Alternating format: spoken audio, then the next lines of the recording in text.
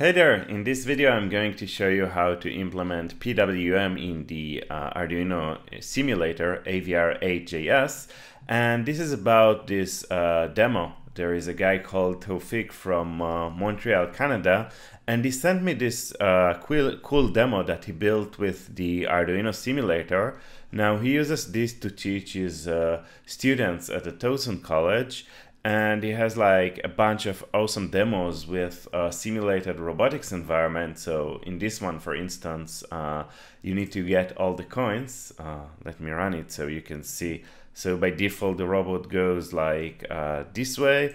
And then if you change the code, so just add some code to control the right servo and increase the delay, then I hope that the values are fine now, but basically now the robot should go straight and collect all the coins. And he's been building a bunch of, yep, it succeeded. He's been building a bunch of awesome demos and challenges, teaching his students about the ultrasonic sensor and giving them exercises to follow the wall.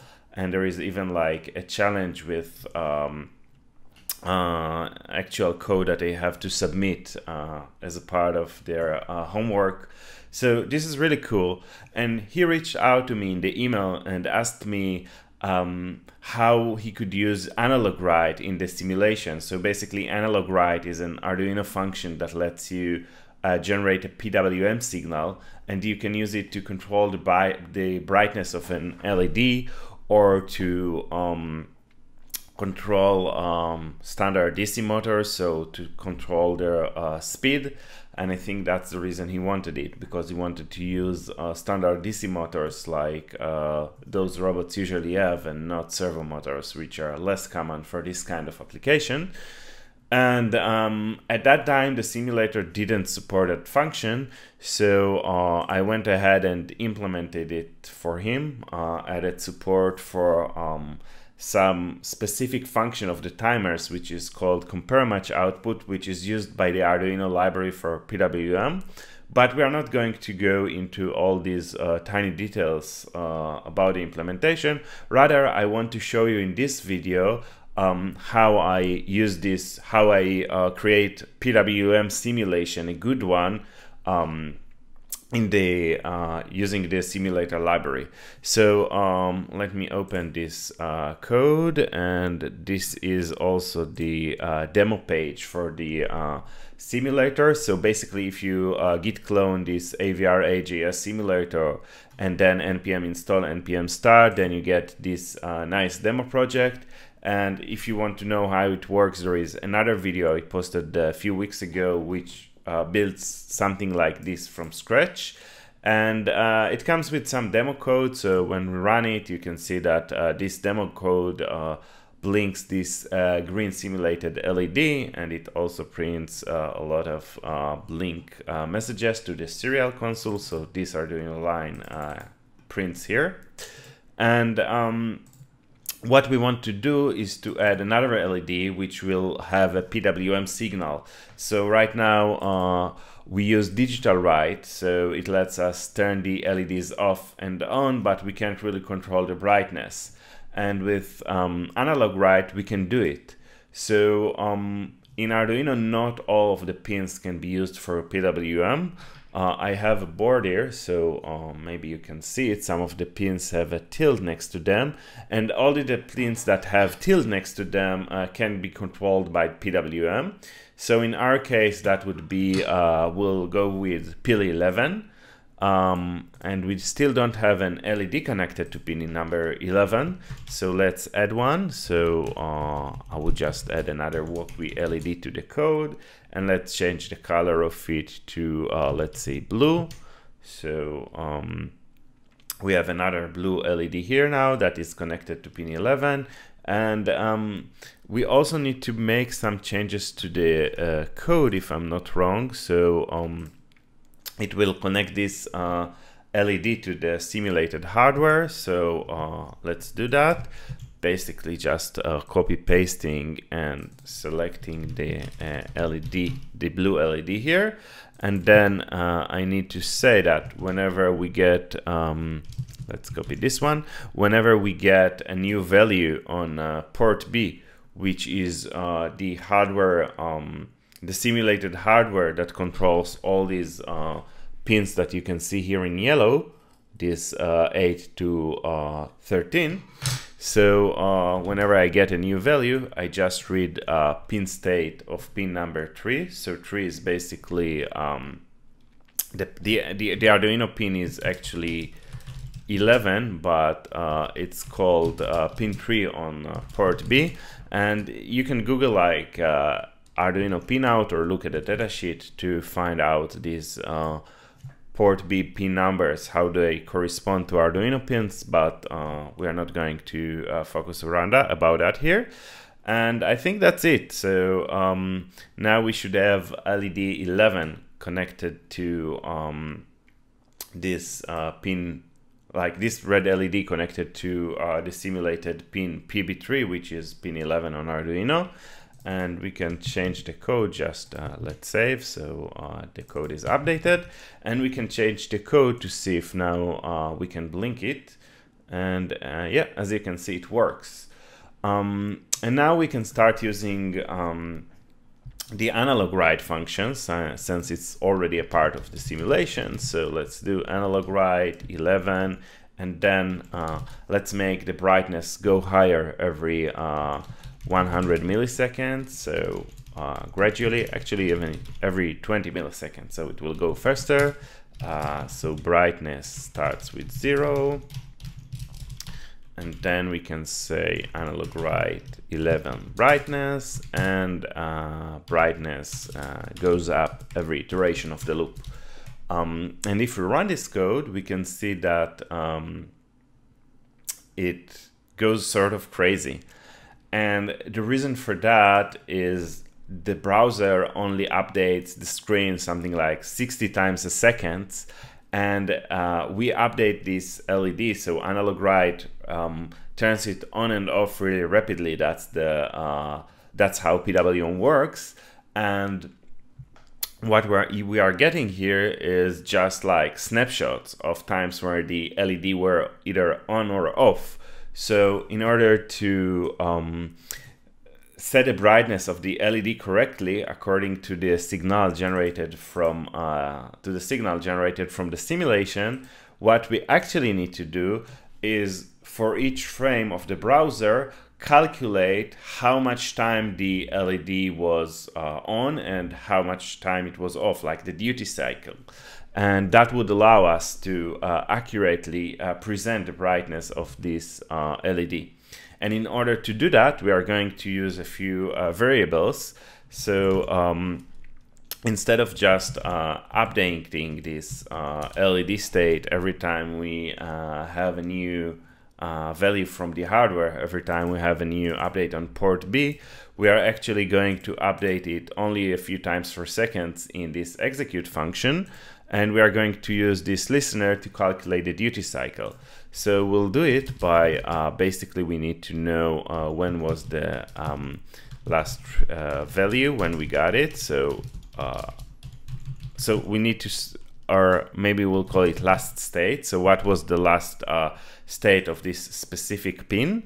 And we'll start with that would be pin state.input. So by default it's input, and we need to measure the time it goes high and low in order to calculate the PWM signal.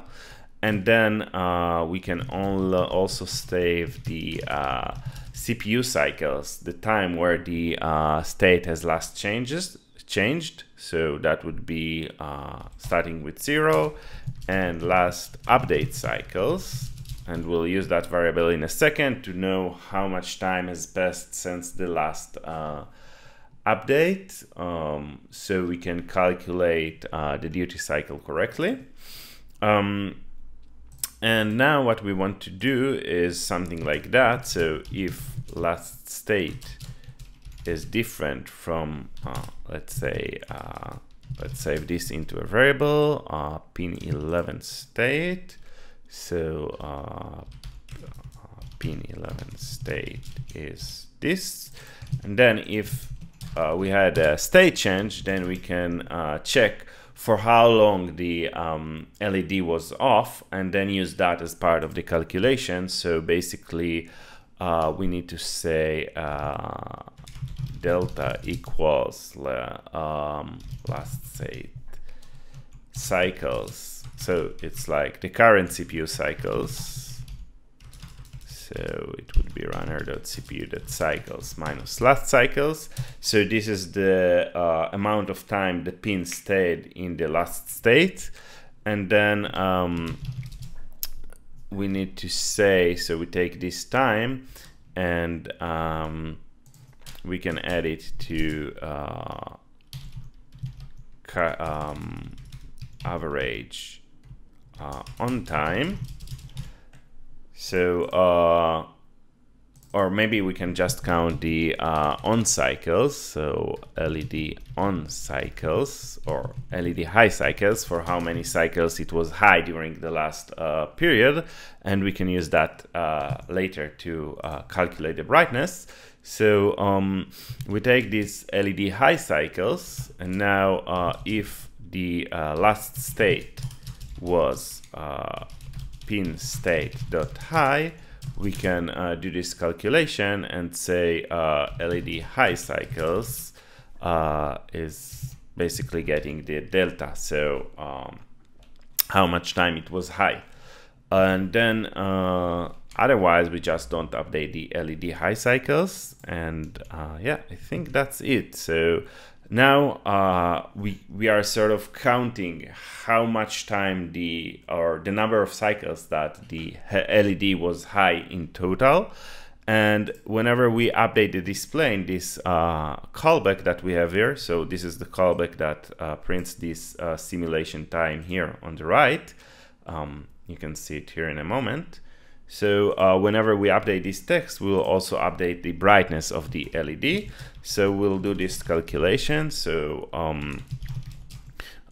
cycles sense update equals to CPU cycles, and then we actually get it as a parameter, so we can read it from there, minus last update cycles, and then we know how many cycles have passed since the last update, and we can calculate the duty cycles. So first of all, let's say that the LED is always on if we had any kind of high cycles. So if high cycles is greater than 0, if the LED was, the pin was high for any amount of cycles, then we set the LED to on, and then we can say that the brightness, so is it not called brightness, or maybe we have an older version of the Walkway element which still doesn't support this.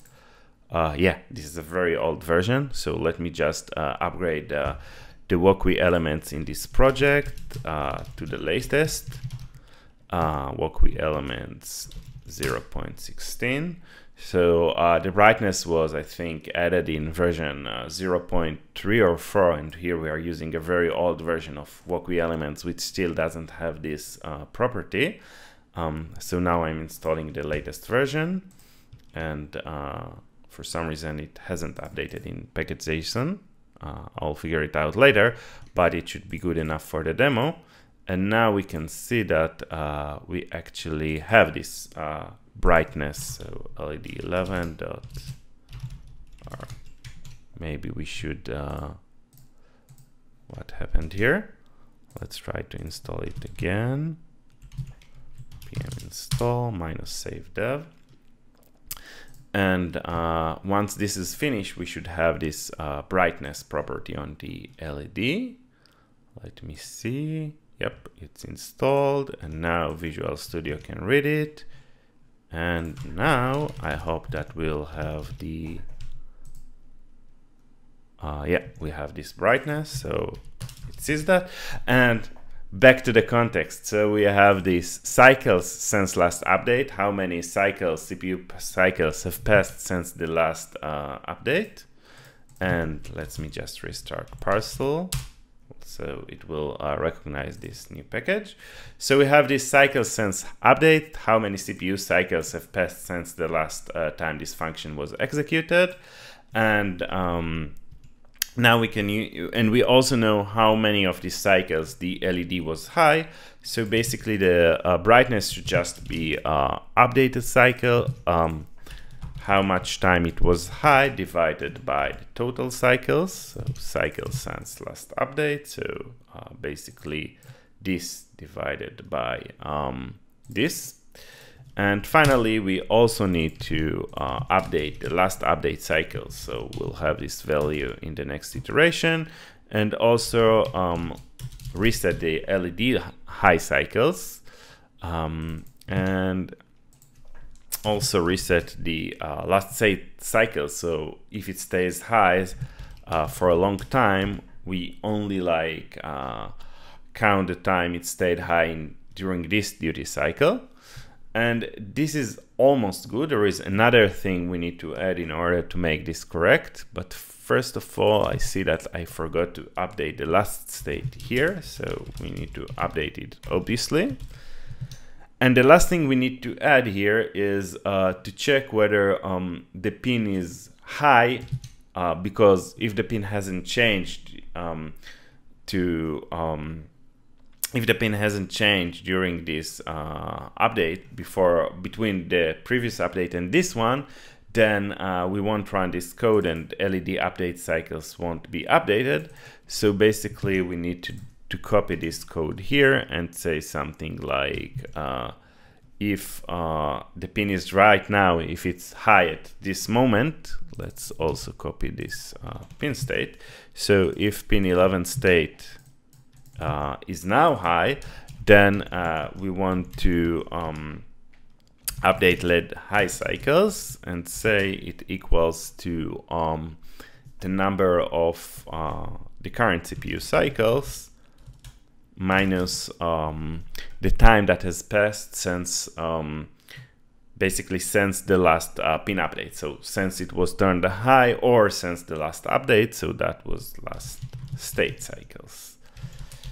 And I think that's it. Let's save this and reload the demo page and see if now this analogWrite demo works. I'm pretty excited. Let's hit run and see how it goes. And if not, we'll have to debug.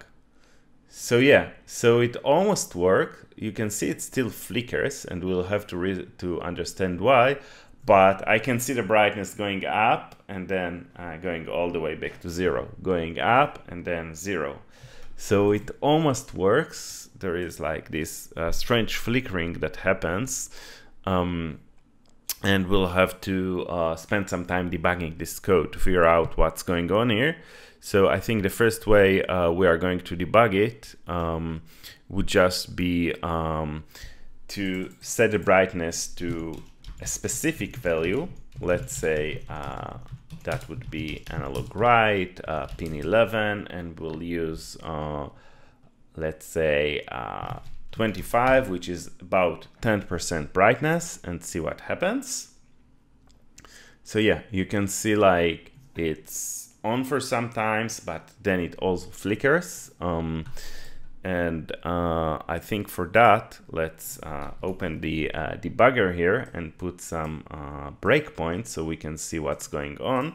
So the cool thing about it is, since the simulator is running in JavaScript, we can simply tap into any of those files like index.ts and so not this one, the index.ts of the demo.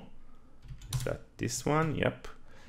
We can tap to any of those files and just set up some breakpoints. So in this case, we have, let me see, LED 11. That's where we calculate the brightness.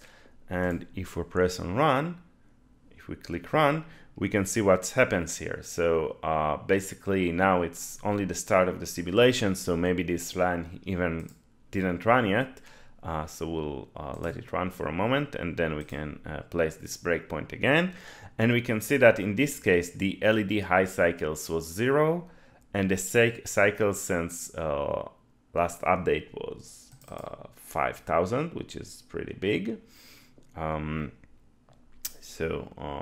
see what's going on. What is the current pin state? So current pin state is 0, which is 0 is basically it's slow. So it's currently low in this update. Let's run it again and see what happens here. So it's still low. Interesting. It doesn't seem to go high. And let's see if it's updated here, if like the code writes there. So yeah, it seems like there is an update, and it's updated to high, and this should be true, right? And then we calculate the delta, and the delta is positive, and then this should be true probably. Oh yeah, I can see the code. I compare last state cycles to pin state high instead of comparing the actual state. So that's a silly bug. Let's fix that. And thank you so much, debugger, for making me aware of this issue. So we can close the debugger and we can fix the bug. By the way, if you noticed this while I wrote this line of code, and kudos to you, you are very sharp. Let's save and let's try running it again. I'm a believer, so I will just comment out this test code and go with the actual code, and let's see if that works. Run. And interesting. It seems like the LED is now pretty much constantly on. There is no analog output. So let's go back to this debugging line and see what's going on here. Yep, it seems like there is probably another bug. So going back to the debugger, and let's also set a breakpoint here where we do all these calculations. And let me see what's going on here. Let's make the text a little bit larger here. And we can remove this pane. We no longer need it right now. Even larger for you. And then let's see what's going on. So we had 500,000 cycles since the last update, and then the current state is 0, which is fine. And we had this number of high cycles, which is pretty big. Interesting. Yep. And then, so this number is too big. It seems like we have some problem, and I can see that we reset this number. So it probably is something, we add too much to the LED high cycles. And so the problem is probably here. So we add the delta, and the delta is current cycles minus last state cycles. Oh, but we don't update last state cycles. So let's fix that as well. So last state cycles, just runner.cpu.cycles. So basically we accumulated the, instead of like counting the times that this pin was high, we actually summed those times, but like our baseline wasn't updated, so it just increased and went over the 100 brightness. So that's why we were seeing this LED full brightness, even though we had a duty cycle. And after we fixed that, let's try that again and see how it works. So running this again, and interesting. It seems like it sort of works. It goes, I think it goes like the other way. It goes from very bright to not bright. Let's try this with a specific value. So yeah, this is definitely not 1/10 of the brightness. So another time, let's go back to the simulator, to the debugger. Let's run the simulation, and here we go. We can see that we have this runner state, and then what's up this is the high cycles. So interesting. So it's pretty big, even though it probably shouldn't be. Let's see what's going on here. So the brightness is 0.9. Interesting. And then we have CPU.cycles. So okay, let's run it another iteration and see what happens. So yeah, it seems to be kind of reversed. Interesting. So it seems like well, yeah, I can see the bug here now. So the problem is we are comparing the current pin state to high. So basically we are checking what is the current pin state, but this delta is actually, it relates to the previous pin state. So we are now changing it to high. So but we counted the cycles that happens before. So we counted the cycles of the previous state. So instead of checking if the current state is high, we need to check if the previous state was high, because we want to count the cycles that it was high. So if the previous state was high, then all the cycles that happened before happened while this pin was high.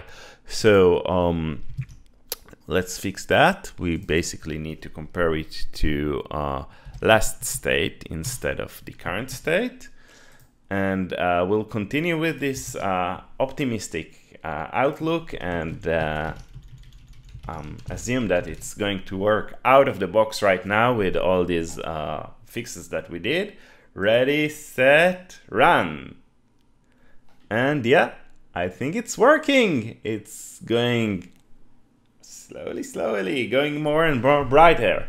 So yeah, basically this is it about one screen of code, a simple state machine that uses 4 variables to keep track of the duty cycle of the LED and represent this PWM signal generated by analogWrite very accurately.